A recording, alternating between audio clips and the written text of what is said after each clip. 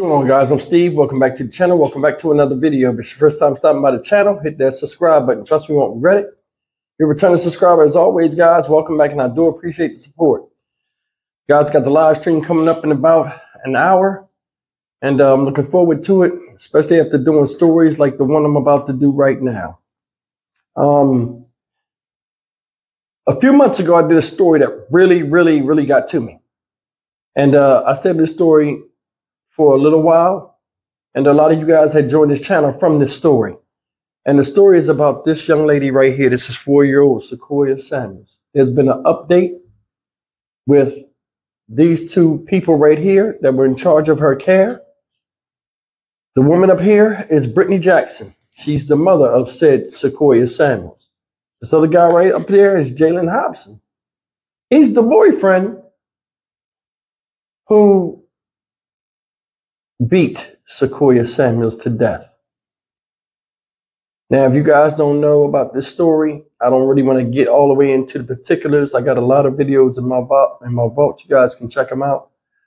I'll give you a short video to catch you guys up with a little bit of what happened. And then we'll come back and talk about the present news that just came out yesterday out of Memphis.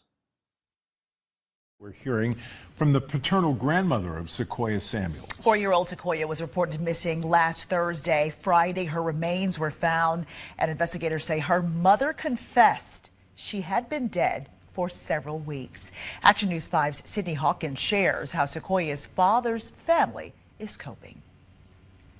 Because if you think she was trash,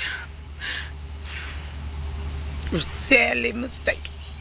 Emotions still high, with several questions remaining centered around the death of 4-year-old Sequoia Samuels, whose remains were found Thursday night in North Memphis. It came after an alleged false missing persons report and an intense day of search efforts. I knew in my mind that wasn't true, but I was maybe thinking somebody may have kidnapped her or whatever. I don't know. Sequoia's mother and her alleged boyfriend are charged in this case. 4-year-old baby girl. A Ring doorbell video shows the boyfriend asking if neighbors had seen the little girl wandering in the streets the day she was reported missing. According to the mother's arrest report, she told police Sequoia had been dead for weeks. Right before Mother's Day, I had talked with her. I think Brittany had called me, and she had got me to speak with her, and I was able to tell her I love her. And I know that was, I know she was live then. Sequoia's mother, Brittany Jackson, is charged with aggravated child abuse, among other charges. This comes as no surprise to her grandmother, who says the 4-year-old often visited her with bruises and burn marks. Still, she says the pain is unbearable. Every time she come to my house, she would cry to not go back with her mother, and I didn't understand why. I was so busy working. But, oh God, how could you? I don't understand. In Memphis, Sydney Hawkins, Action. All right, guys, that talks about a little bit about the death of 4-year-old Sequoia Samuels. And some news recently came out yesterday about them being indicted and what their charges of them being indicted are. And I hope the justice comes swiftly and harshly for these two individuals for doing what they did to this little baby. Check this out. Breaking news first at 5 tonight. We have just learned a Shelby County grand jury has indicted a Memphis mother and her boyfriend for the death of a 4-year-old girl who was found dead back in June after a day-long search for the missing toddler. You probably remember this story. Brittany Jackson and Jalen Hobson facing charges now of first-degree murder, abuse of a corpse, child abuse, and false reporting, according to court records, for the death of Sequoia Samuels. According to court affidavits, Brittany Jackson admitted her daughter Sequoia had been dead for weeks before they reported the little girl was even missing. Jackson remains in the Shelby County Jail on a $500,000 bond. Hobson's bond is set at $50,000, and he also remains in custody tonight. All right, guys, that was the news that they've been found worthy of first-degree murder by a grand jury and indicted on such. I hope they get the full spear, not just the tip. It's unexcusable what they did. I've went over this multiple times before. This little girl had a disability. She was being fed with a feeding tube. The lies they told, the manhunt that ensued, searching for a baby that was in the trash can the whole time after they made sure they watched the police search the trash and move on to the next spot. They go and take Sequoia Samuels, who was buried in multiple trash bags in the house, hidden, and put her outside like they wasn't going to get caught.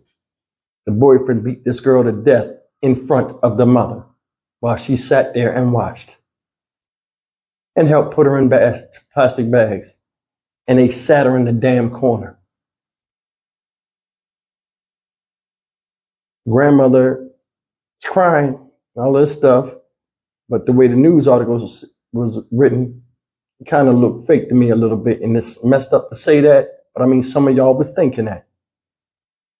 The baby would come over there, cry, and not want to go home. Had bruises on her, baby, and burn marks multiple times. I was too wrapped up in work. Didn't put two and two together. All I'm saying is she's not here.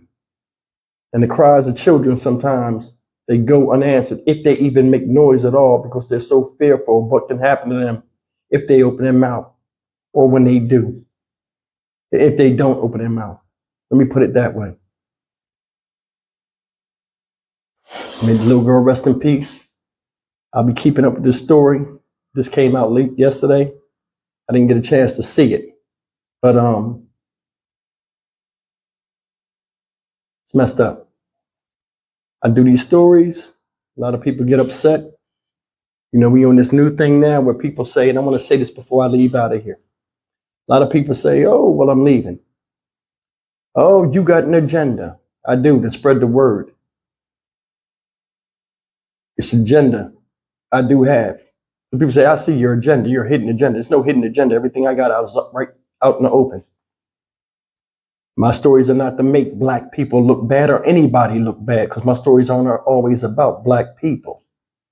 It's about problems that we have. A lot of them affect black people. This is not a pro-black channel. This channel, I would do news on everybody, as long as it's news and it's something we can learn from. Whether it's home invasions, child abuse, elderly abuse, so on and so forth. It's a problem. I'm going to address it, especially something that can befall any of us or all of us. This channel right here is for those that want to be here, those that want to think, and those that can possibly learn something. How do we fix problems out here if we don't address them head on? Just think about that. Not saying nothing about something that's an issue that affects everybody doesn't just make it go away. It makes it grow stronger. If you have cancer in you and it goes unattended, it what? Spreads. So does evil. Till people take a stand and remove it by any means necessary. I'm Stock Market Steve for the Dynamic Reason channel. Be here because you want to be here. If not, the door is right there. And I did appreciate you coming in for a little bit. I'll see you guys in the next video. The live stream is coming up in about an hour. Take care.